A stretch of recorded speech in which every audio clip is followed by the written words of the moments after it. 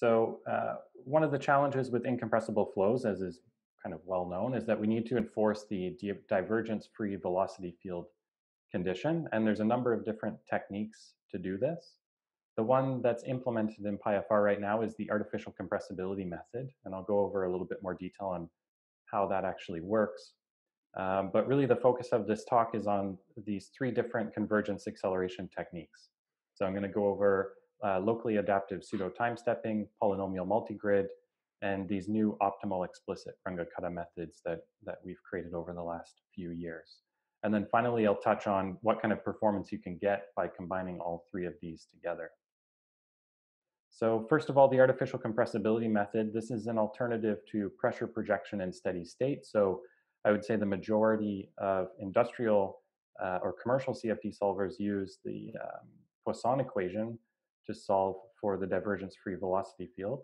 And ACM is an alternative to this that turns out to work quite well in the explicit framework such as PyFR. So the way that the ACM works is it uses this pseudo-time problem to enforce incompressibility. So if you're trying to solve a steady state problem, you introduce this so-called pseudo-time, which is this sort of steady state problem that you solve to converge the compressibility constraints. And this can be extended with dual time stepping to allow the ACM to be used for unsteady flows. So this means for each unsteady physical time step, you're solving a problem in pseudo time to steady state. And what this does is it introduces a global hyperbolic problem, which lets us leverage the explicit solver technology that's already in PyFR. And so really the motivation of using the ACM is to leverage the explicit technology that can scale out to, as Peter mentioned earlier, thousands of GPUs. So just from sort of a high level, if you look at the conservation law on the top here, you'll see that everything to the right of IC is basically just the incompressible Navier-Stokes equations. You've got your partial derivative with respect to time, and then the divergence of your fluxes.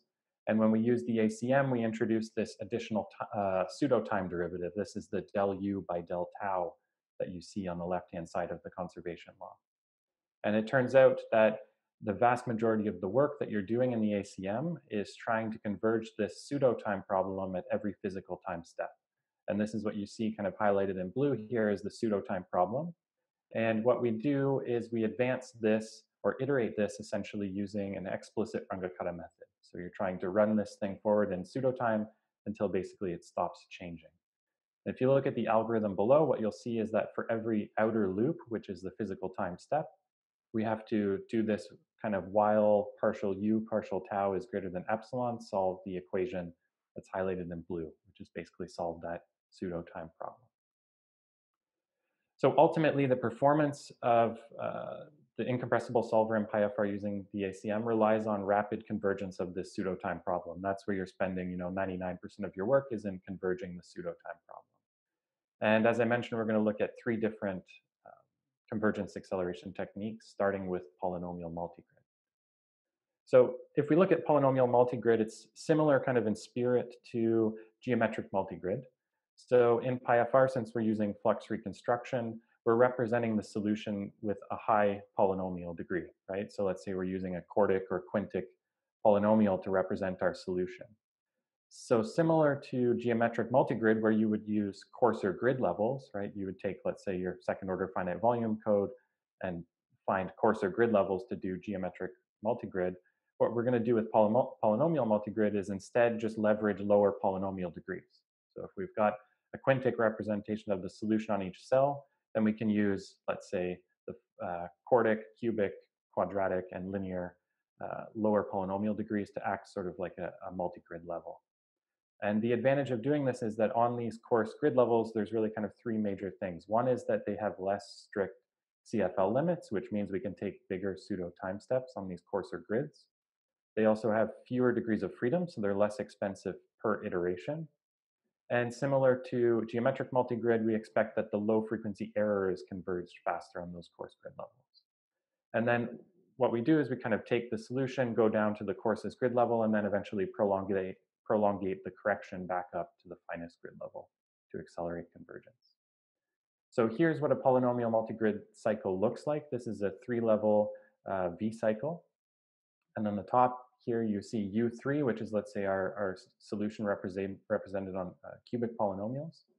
So the way that this works is we do some iterations on this finest polynomial degree. We then restrict this down to, let's say, quadratic, restrict it again down to linear representation, doing iterations as we go down, and then we prolongate that correction back up, again doing iterations as we go back up towards the finest polynomial degree.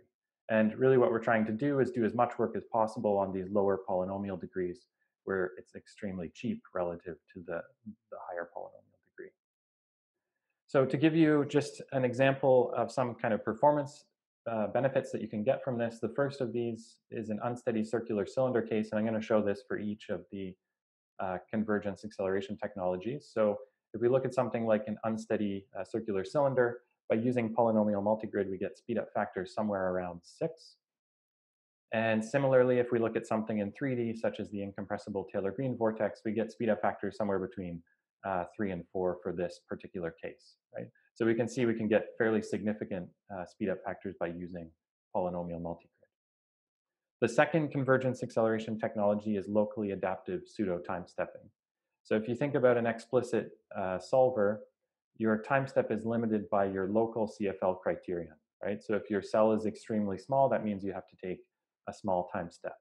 And what locally adaptive pseudo time stepping allows us to do is use a different pseudo time step size for each element, and indeed for each conservation equation.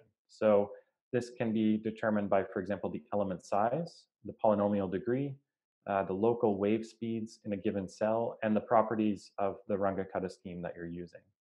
And the way that this limit is estimated is using an embedded pair Runge-Kutta scheme. So basically on each element in the domain, the embedded pair Runge-Kutta scheme gives an estimate of kind of the error in pseudo time, and that lets you control the pseudo time step size for each element. And then another important point here, so we're gonna adjust this kind of dynamically for each element, for each field variable, and then this can also be scaled up on coarser grid levels when we're using P multigrid, so the pseudo time step size can be made larger as we go to coarser levels.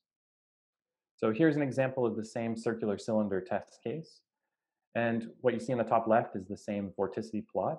And then the other 3 plots show the pseudo time step size for each field variable. So for example, in the bottom left, we've got the x velocity. In the bottom right, we've got the y velocity. In the top right, we've got the pressure. And the important thing that you'll notice is that you can see that the pseudo time step size varies quite a bit across the domain. So for example, in very large elements, like in the wake of the cylinder, you can see we've got large pseudo time step sizes. And then near to the surface, where the CFL limit's more strict, you can see we've got significantly smaller pseudo time step sizes. So for this cylinder case, implementing the adaptive pseudo time stepping gives you a speed up factor of somewhere around 4. And another case that Nikki ran in 3D is this SD7003 airfoil. Again, getting speed up factor somewhere between 2 and 3. Now, the last convergence acceleration technology I'm going to talk about is these optimal explicit Runge-Kutta schemes. So as I mentioned earlier, the maximum pseudo time step size you can take is governed by the properties of the Runge-Kutta scheme that you use, right? So each explicit scheme will have a different maximum CFL number depending on the polynomial degree and all these kind of different things. Now, the important point is that each Runge-Kutta method has associated with it a stability polynomial, which defines the linear stability properties of the scheme. And each stability polynomial has a region of absolute stability. And it's this region that governs how big our pseudo time step size can be. One important point is that since we're trying to converge the pseudo time problem to steady state, we don't really care about time accuracy. So this means that first order accurate in pseudo time is sufficient because it's not directly linked to our accuracy in physical time. So if we look at a stability polynomial, so here's a kind of typical stability polynomial on the top for a first order Runge-Kutta method. And you'll see that it's got a monomial form, basically 1 plus z plus some coefficient times z squared, and on and on and on. So if we want to keep at most first order accuracy, then we have to keep the 1 plus z terms in our stability polynomials. But what that means is for each stage that we add, we are adding another term that can be optimized. So now these coefficients or these gamma j's can be optimized not to get higher order accuracy, which people usually do with Runge-Kutta methods, but to get better stability to allow us to take a larger time step size. So this gives an optimization problem, which you see on the line below, which is to optimize these unknown gammas to yield the maximum pseudo time step size. And some examples of these optimal stability polynomials are shown on the bottom here. So in the top left figure, you see an optimal two-stage scheme, and then in the bottom right, you see an optimal seven-stage scheme. And what you'll notice is that as we add more stages, these regions of stability get much, much larger, right? So you should notice that the axes are changing on these plots. So the plot on the bottom right is maybe 10 or 15 times larger stability region than the two-stage scheme. The other thing that's nice that we showed recently is that these can be now combined into embedded pairs. So basically we can use two first order schemes. Let's say we have a 10-stage scheme and a 9-stage scheme that are our optimal Runge-Kutta methods. And what we use is divergence of the 9-stage scheme. So when we see that that one's starting to blow up, essentially, that's how we limit the pseudo time step size. So this allows kind of automatic determination of how big the pseudo time step size can be. So if we go back to that circular cylinder test case again, just by using these optimal Runge-Kutta methods, which in practice takes modification of maybe about 7 or 8 numbers in your code, and that's it, you get a speed up factor of around 2. And then a similar case is this incompressible turbulent jet, where again, we saw speed up factors of around 2 by switching to these optimal Runge-Kutta schemes. So the important point here, and this is a slide that I adapted from Nikki, is that these acceleration technologies can all be used together. So if we start with RK4 as our kind of baseline pseudo time stepping method, and then we add instead these optimal Runge-Kutta methods, we see a speed up factor of around 2. And then if we use locally adaptive pseudo time stepping, we get another speed up factor of around 3 or 4. And then adding polynomial multigrid gets a speed up factor of around 6 or 7.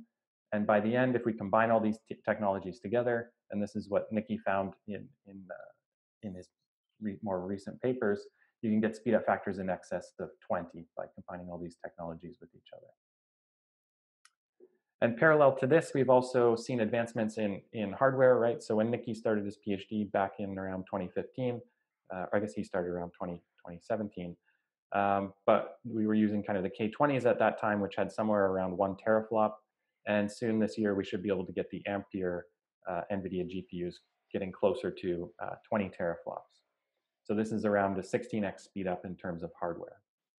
So combining these two, if we look at combining the algorithmic advancements over the last year, as well as the hardware advancements, over the last 5 years, as well as the hardware advancements over the last 5 years, we get speed up factors somewhere in the neighborhood of 3 to 400, which is what we'll have to test once we get the Ampere GPUs. So the last thing that I want to show is just a demonstration test case that I think Peter touched on earlier in his talk.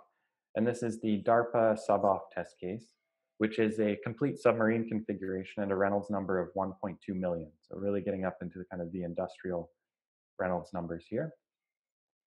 And this was meshed using an unstructured mesh.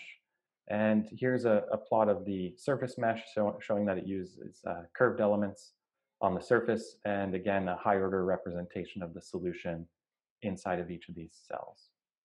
So here's the wake or kind of aft region of the sub. So what you see coming from the bottom left is basically the boundary layer from the upstream portion of the submarine, and then this is interacting with the tail structures on the sub and then propagating downstream into the wake.